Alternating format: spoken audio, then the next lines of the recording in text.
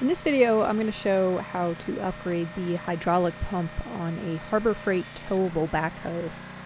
This clip you're seeing on the left, this is the stock pump, and as you can see the movements are pretty slow, making working with this machine a bit tedious. The clip on the right, this footage is from the upgraded pump, and everything's just a little bit faster, the movements are a little bit more fluid. You can even operate two of the controls at the same time, which is something that didn't really work with the stock pump. The total cost for this upgrade was about $175, and it was a pretty simple job to complete. So jumping in, let's take a look at the details of this upgrade. Here you can see the stock pump. It is, I believe the size is 2.7 cc's, and the upgraded pump that I used was 4.1 cc's. Based on my research, it seems like something within the range of 4 to 4.5 is what you can upgrade to without going over capacity on this machine. In addition to the pump, you're also going to need two adapters because all of the hose connections on the backhoe are in metric, but the pump itself is using standard threads. So these adapters will allow you to make the necessary connections at the inlet and the outlet of the pump. So once I had all my supplies, I started by disconnecting the outlet hose from the pump.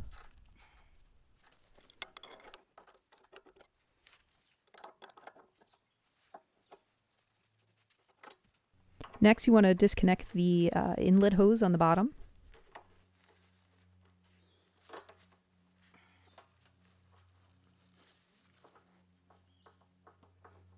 If you just twist this hose and face it up towards the sky, gravity will prevent it from leaking out.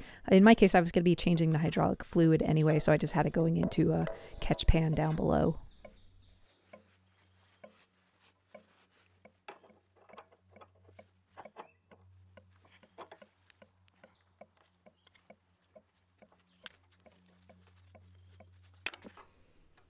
Next, to remove the pump, you just got two bolts, one on the top, one on the bottom. Pretty straightforward. I think the trickiest thing is just that there wasn't a lot of clearance, so it was a little hard to get a wrench around those bolts.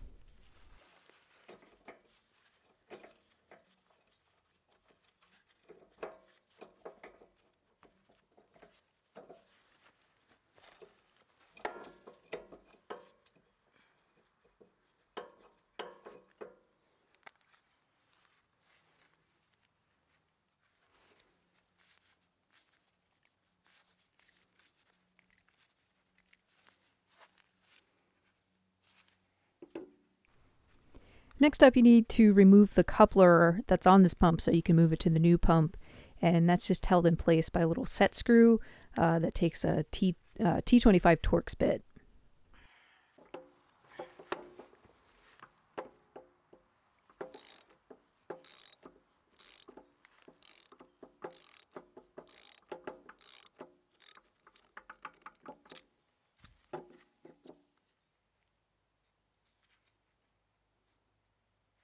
So here are the two pumps side by side. The new one on the left, just a little bit bigger than the stock pump on the right. The other noticeable difference is the shaft on the new pump. It's a little bit shorter, and the ridge on the bottom of it sticks up a little bit higher.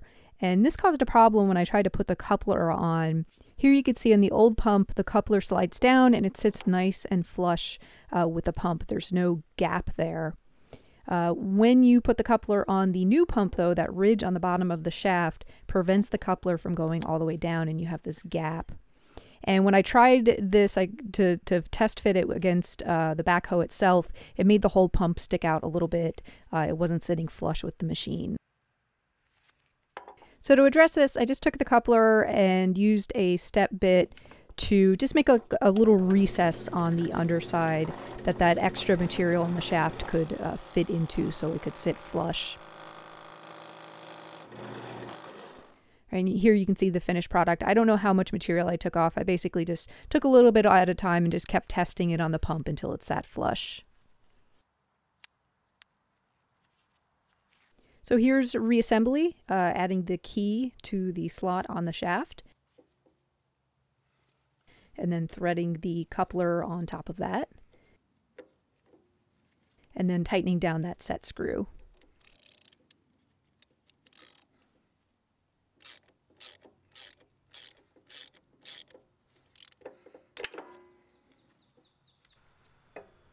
Then when you put the pump back on the machine, you just have to line up the coupler so it fits in the slots inside of there.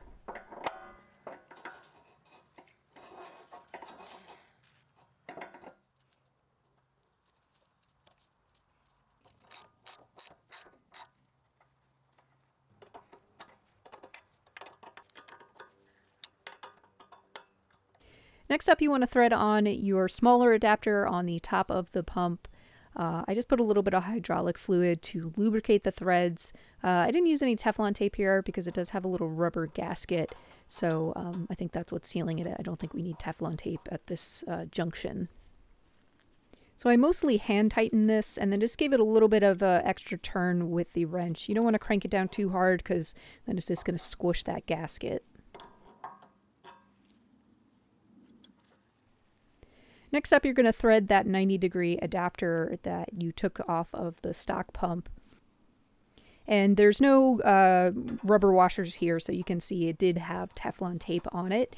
And what I should have done is I should have taken off the tape, cleaned it up, and reapplied new tape, because later when I go ahead and start this up, it does have a leak here, and I do have to undo it and put new Teflon tape. So save yourself that extra step and just clean things up, put brand new Teflon tape on it, and should work the first time. And then just go ahead and repeat those same procedures for reattaching your hose on the bottom of the pump.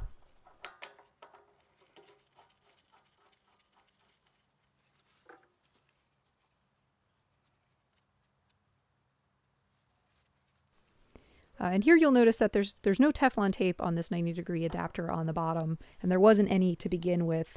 And that's just because this is not the high pressure side of the pump. This is where the fluid's coming in, so it's not going to be as prone to leaking as the top side where it's coming out under pressure.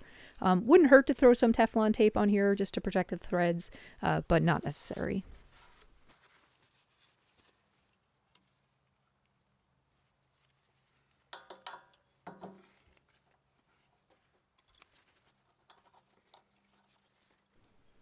And I didn't get any footage of this, but of course you want to retighten that hose clamp down so it doesn't fall off the connector. So after everything was put back together, went ahead and started it up, and as you can see, pretty immediately had an obvious leak at the top. So I went ahead and undid that top connection so I could take it apart and remove all of that old Teflon tape, completely clear out the threads, and then put a nice new layer of Teflon tape on it.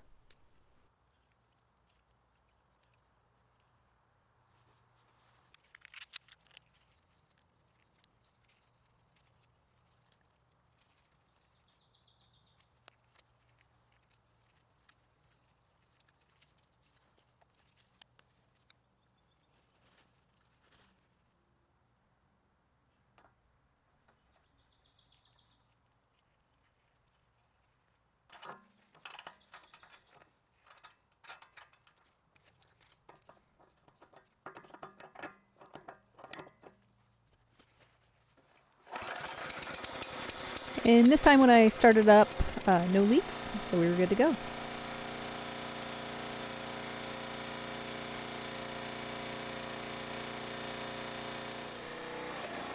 So here's some footage. I was just testing it out, moving it around, seeing how much faster it was. Definitely a noticeable difference from what it was before. It does kind of like throw the machine around a little bit more. It's much jerkier. I think like you almost have to get accustomed to the faster movements. I will say though that when I've used it on projects since and you're actually working with it, you notice it less, especially because typically you've got it in the dirt, and that's going to prevent some of the jerkiness.